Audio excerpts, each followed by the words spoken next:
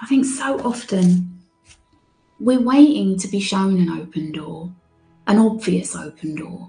We're waiting to be shown a completely, absolutely can't be mistaken for anything else.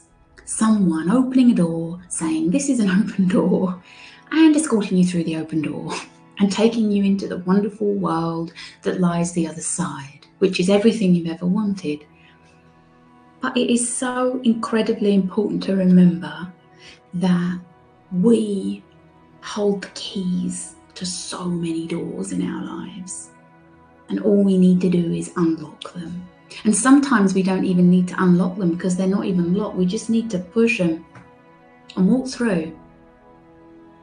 So open door is, yes, opportunity. Open door is, yes, this is a new moment, an opportunity I can walk through. But look at in your life at doors which you may consider to be closed and just see if they are.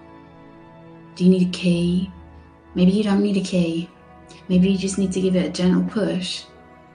Because there are so many open doors in our lives which we just imagine or believe are closed, and they're not.